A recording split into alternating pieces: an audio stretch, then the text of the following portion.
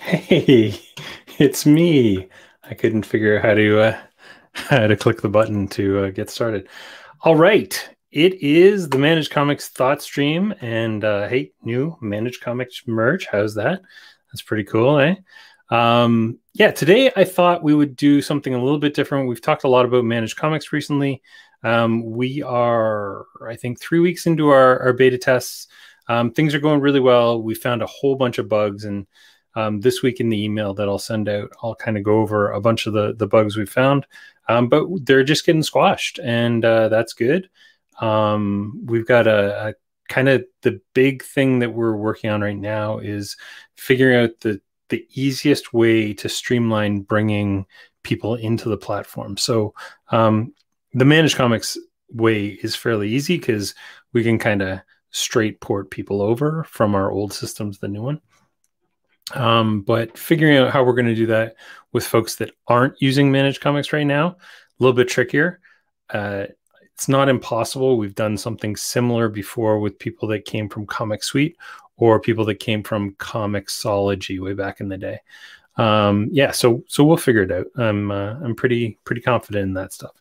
But today, I really want to talk about something that's kind of exciting for us, which is our GeekFetch and kind of how it works in conjunction with Managed Comics, and more importantly, how it works even outside of Managed Comics. Some of the stuff that we use it to do, for example, when I'm setting up a Shopify store for a retailer, I use it to actually create all the initial products. And even if they already have products, I'll often use it to kind of append the data. And I'm going to go through some reasons why. That's one of the biggest things that I've noticed when we get into another Shopify store is some of the data that's missing that we think is integral to building a good store in 2021. So let's talk a little bit about hybrid retail, easy for me to say, which is the future of retail. And really what hybrid retail means is it's the combination of bricks and clicks. So we all know, brick and mortar has really been kind of the bedrock of the comics community for the entire time that comics have been around. The online platform has always been looked kind of with suspicion by a lot of stores. And all that changed in 2020 when the pandemic took over and a lot of places had no choice but to get online.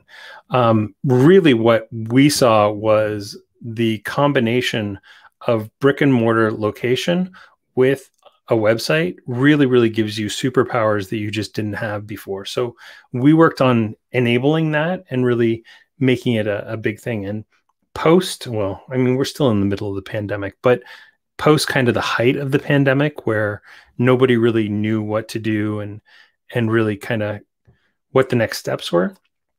What we've seen with the successful stores is that they have managed to kind of combine the online and the offline experience. And rather than shipping stuff out of state and potentially losing on those issue number 2, 3s, and 4s of that hot book, if you can cultivate a group that sometimes buys stuff before they come into the store so they make sure that they can get it. I've done this myself. There was a board game that I wanted to pick up from a local store. I bought it online. I went to the store, I picked it up, and I bought a couple more things while I was in store. So it doesn't have to mean that you're going to ship it. And in fact, when I'm in Canada, and often shipping things to me is prohibitively expensive. So if I can hop in my car and drive across town and pick it up and have a few minutes in a store, that's great. It's really good for multi-locations because you can say pick it up in the specific store. And then sometimes there's some, logistics around you have this in store A and you need to get it over to store B. But most multi-location places I know of usually have some sort of communication going on between the stores and they're sharing inventory anyway. So this just becomes a new, part of that. And when somebody picks it up online, there's still a notification that goes out that says that your item is ready. So it's not like the expectation is I'm going to buy this online and I'm going to pick it up in 5 minutes. I'm going to buy it online and I'm going to pick it up when you tell me I can come and get it. So yeah, that's kind of the thought behind hybrid retail. But when we look at websites, what we see is that the product pages are really, really important. And it's a combination of what you see and what you don't see. So obviously what you see is you need to have terms on your page that a customer and not a retailer would search for. Terms like TP and CVR are not what a human being is searching for. It's what the industry has made us think is important because they truncate all the titles and everything. Things like the SKU and the vendor are things that people may search for. So they might actually search for the diamond code or the lunar code. So you need to have those things on your page somewhere, but they don't have to be primary things. And then there's tags and things like that, which are going to be used kind of behind the scenes to help sort of organize collections together, to organize products together, and also to organize things on your site. What you don't see behind the scenes, so this is actually the metadata from a web page. And I know it's a little bit like looking at the matrix, but it all makes sense. Things like the title and your type of product, description, those kind of things are really important for the various different spiders that crawl your site. And even like, for example, Google products, if you're going to have things on the Google products platform or even the Facebook platform, these things are all the things that are actually going to be used to create those products. When we look at a good product page, what really makes a good product page, we start out with SEO friendly titles, and SEO is short for search engine optimization. And what that means is, like, if this was Batman 104 CVRA George, that doesn't make sense. But cover A is actually something somebody might search for. Very few people are going to type in Batman number 104 CVRA. So just taking little things like common abbreviations and expanding them is an important thing. Having a good sized but well optimized image is really important. So just putting up a 700K image on your page, while it's lovely, it's actually going to impact your speed scores on your site. So we optimize all of our images before we put them up in our system, and then they get re-optimized when Shopify or WooCommerce kind of smushes them. You want clear pricing and COGS data. So COGS is cost of goods sold. So you need to have your pricing very clear visibly. Behind the scenes, you need your cost of goods sold pricing so that you know what your margin is on every item. You obviously need your product type, your vendor type, and any tags. Tags can include like writer, title, publisher, cover artists. We do genre.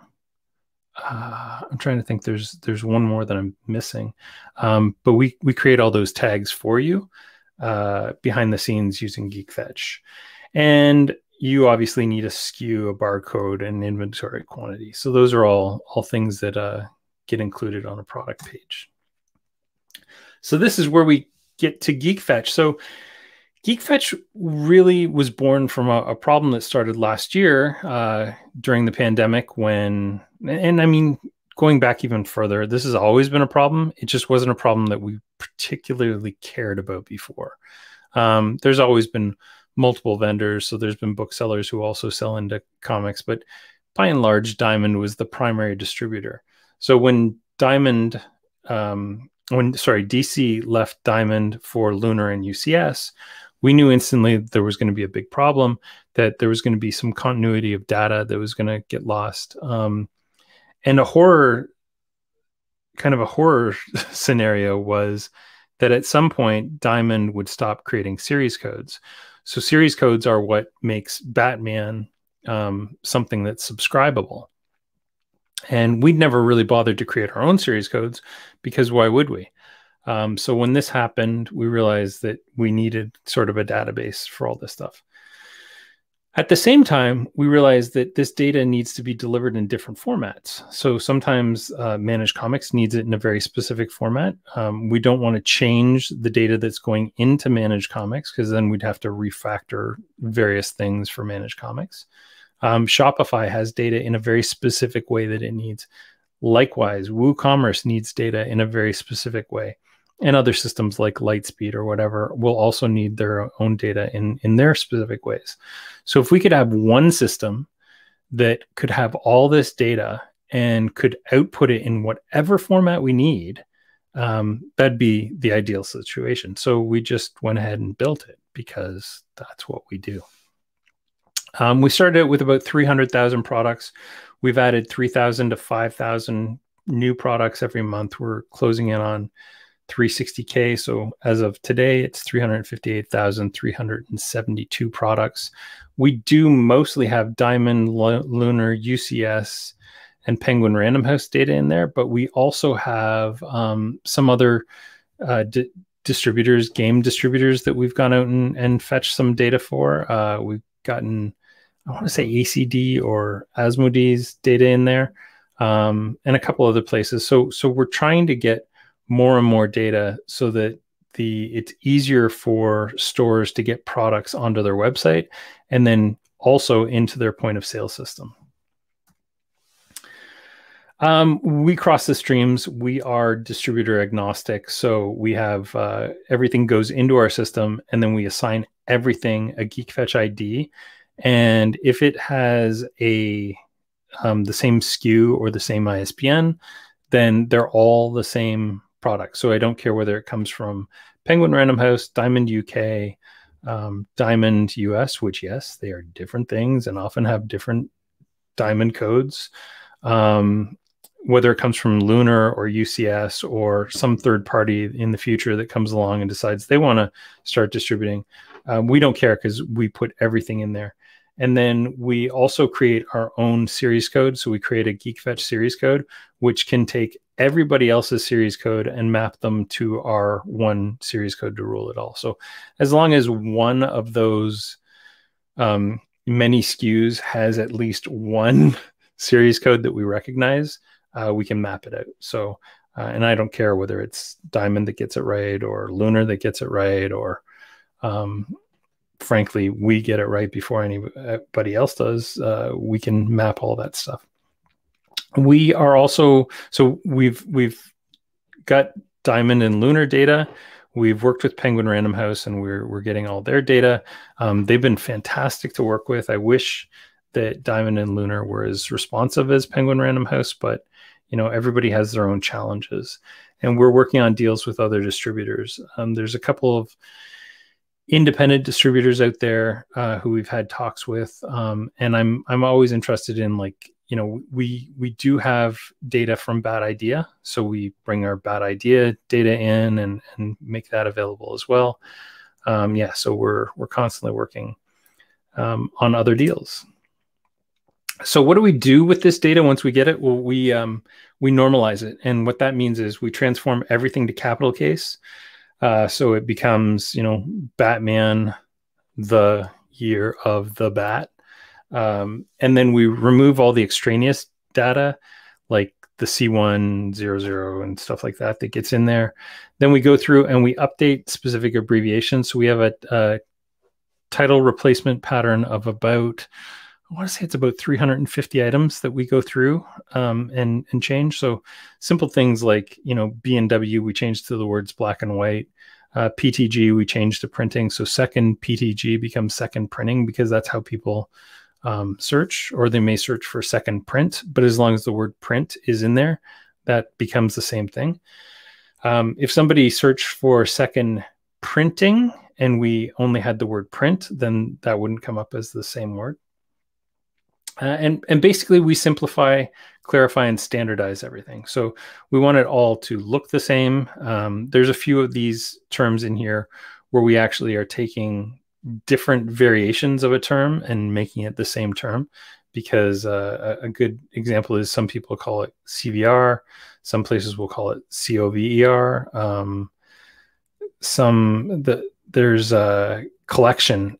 Sometimes it's COL. Sometimes it's COLL, sometimes it's collection.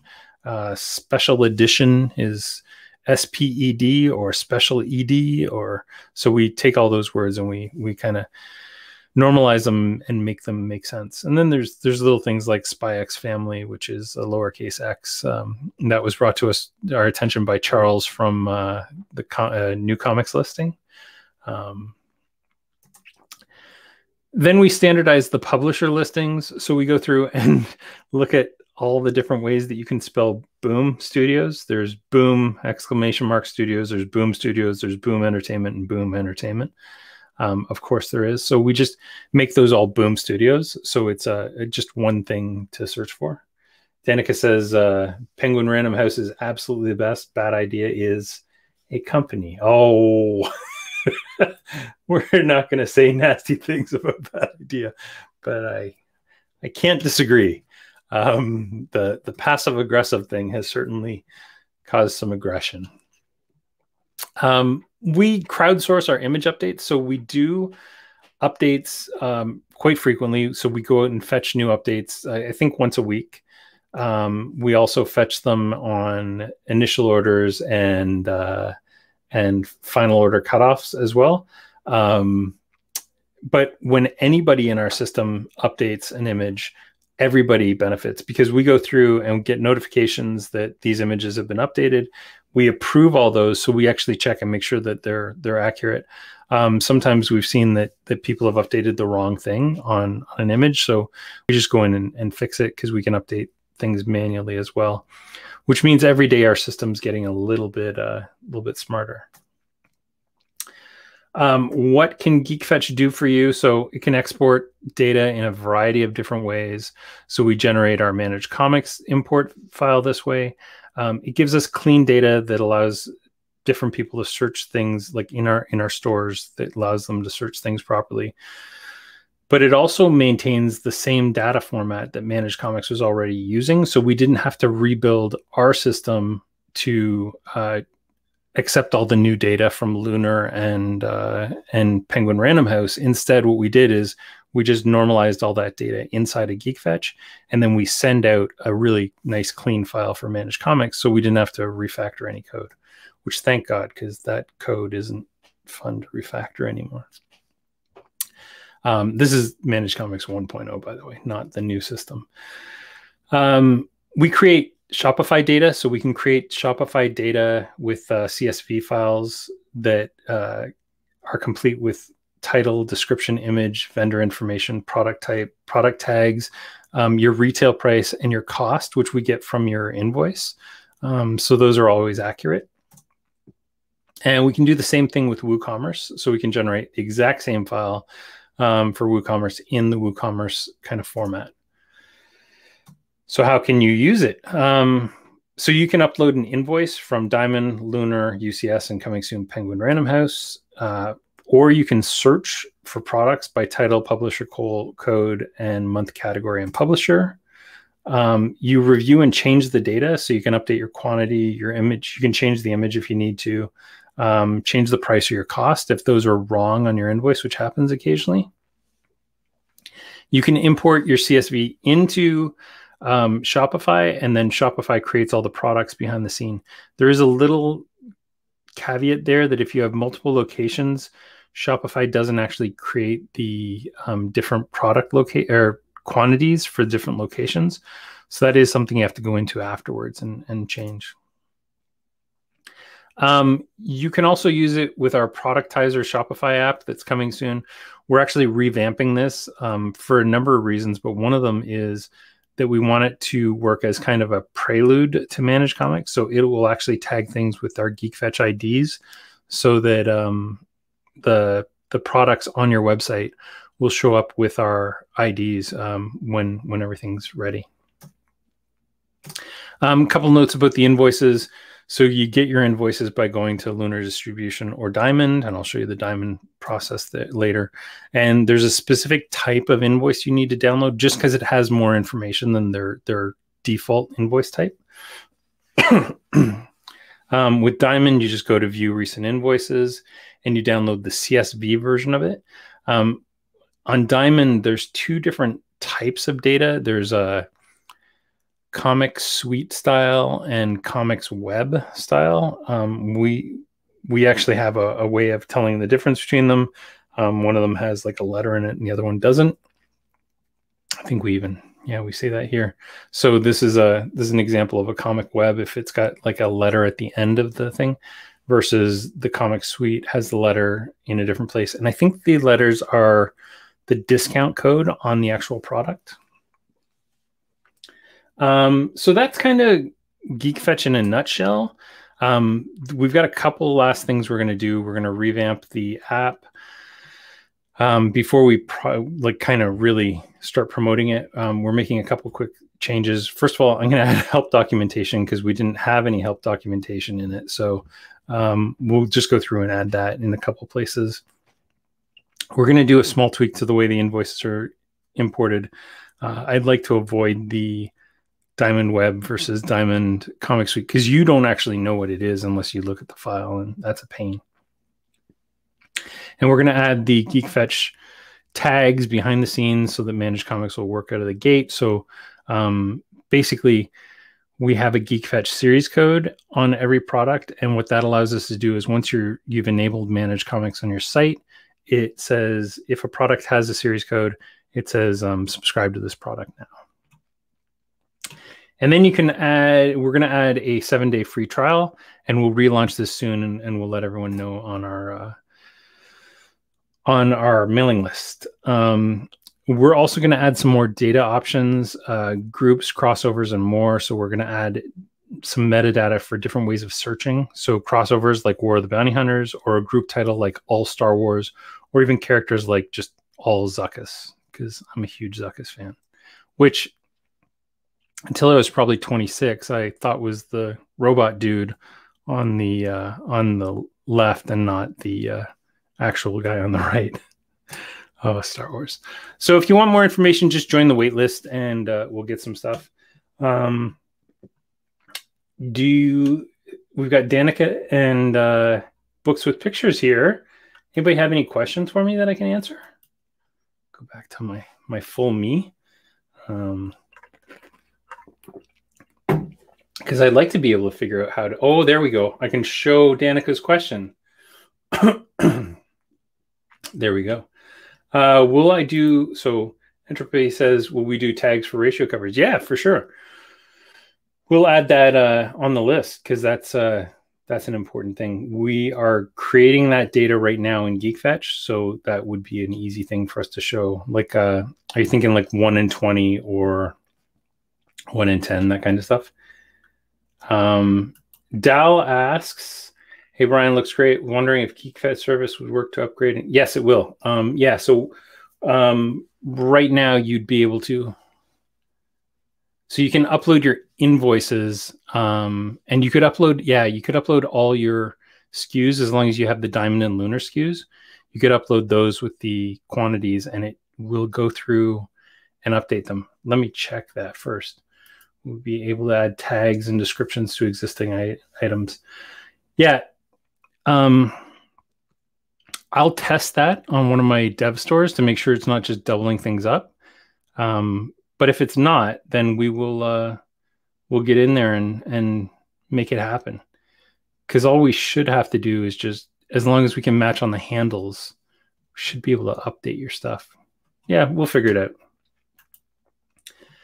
Watch Andrea so this is Book with Pictures Oregon, I believe. I watched Andrea do the transition from Comic Hub in the spring, and it was very clunky, and I'm 4 times her size.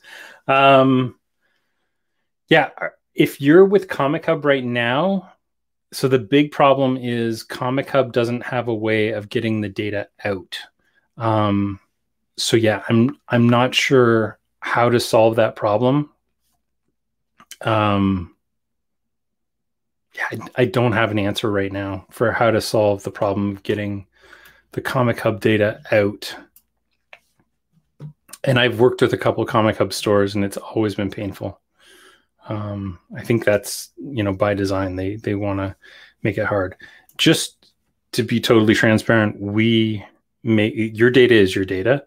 So we make all your data available to you as a CSV. And if there aren't links on the pages right now, there will be, because that's a simple change. And I want to make sure that you guys always have access to your own data. Any other questions for me while I'm here? Dal, that's a great point, and I will make sure that we can. You've got my brain thinking now. Like, how can we tag in? Because so Shopify works everything off of a handle. Our handle is usually a little bit different, just because the way that we format the string for the title is done to make it a little more SEO friendly. But we should be able to figure out what handles are in your system, tie them to the SKU, and then just update it with new tags, which that'd be ideal. I wish Shopify had a better way of just, like, I want to be able to just update tags off of handles, but they don't have a simple way right now. Yeah, that's great. Diamond codes and UPCs are the way to go for sure. Yeah. So I'm gonna give you guys an ISBNs. Yeah, and with Shopify, it uses the ISBN 6 or ISBN plus 5, which I have to figure out exactly where those are stored. I think we show by default the ISBN regular, and we do show the UPC plus 5. So we just got to find how those other ISBNs are displaying. Yeah, if there's no more questions, we will wrap it up for today. There will be an email this week, kind of an update email, and then I'm going to try and do these once a week, every Thursday, 3 p.m. I'm also going to send out just a questionnaire asking people what time would be better for them. Because if it turns out, some folks want us to do a little bit later or earlier, then I'll do one, just kind of mix it up a little bit and allow more people in. Thank you. I'm glad you enjoyed it. Like I said, we'll do something different every week. What data are you adding for non-comics items?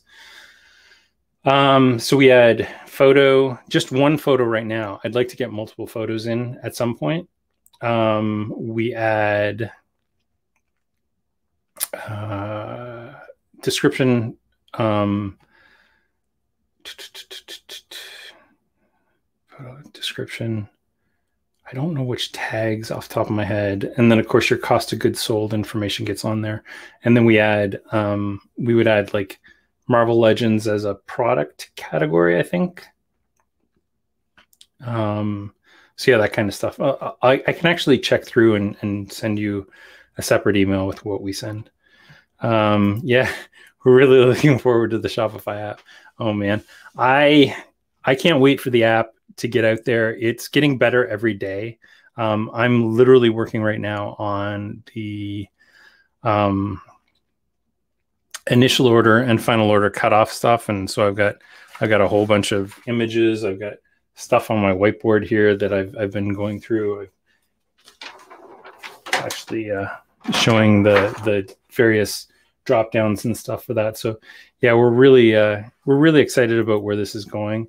The system's so much easier to work with than our old managed comic system right now. So that's nice. It's just, technology changes so much in 5 years. And we're using kind of the latest versions of Ruby on Rails and the latest like Shopify components and stuff. And it just makes things a lot easier. Even that said, though, we're running into limitations with Shopify, like stupid one. You can't set the limit on a column size. So like some of the dumb titles go way far and then they make things scroll weird. And so we're always trying to butt up against the limitations of the systems, but we're figuring it out. So yeah, pretty excited. And I'm hoping that by this time next week, we'll have some really good news about what our next step is and how we're going to go live for everyone. So that is going to wrap it up for today. Thank you very much to everybody who showed up and asked questions, and we will talk soon.